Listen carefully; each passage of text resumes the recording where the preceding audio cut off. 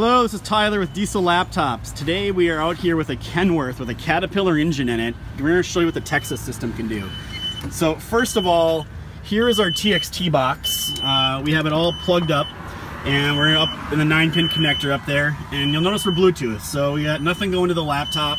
I'm actually going to close the door because that beeping noise is pretty annoying, and we are literally like right out here on the road, so you'll probably get some background road traffic noise.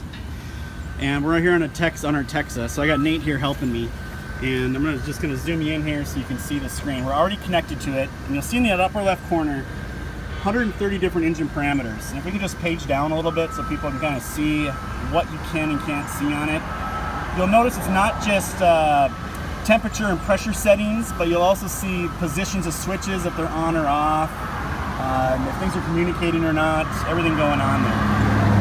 So let's take a look at the fault code next. This particular truck does not have any fault codes, so there's nothing to be shown there. If we would obviously read them, it would give us the actual OEM flash code. We'll go to the ECU info tab, and you'll notice right here on the very bottom, it gives us the engine serial number, which is important when you're dealing with Caterpillar to look up repair information and diagnostic help. Next, we'll go over to activations.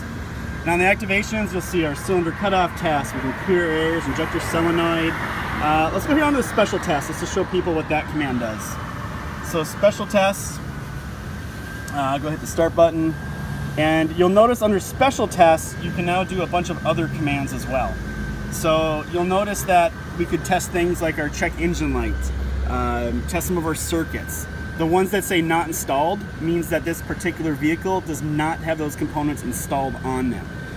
But all you would simply do is use the up and down arrows if you wanted to run these commands. But we'll back out of here and we'll go show you where all the other commands are hidden. So let's go over to settings.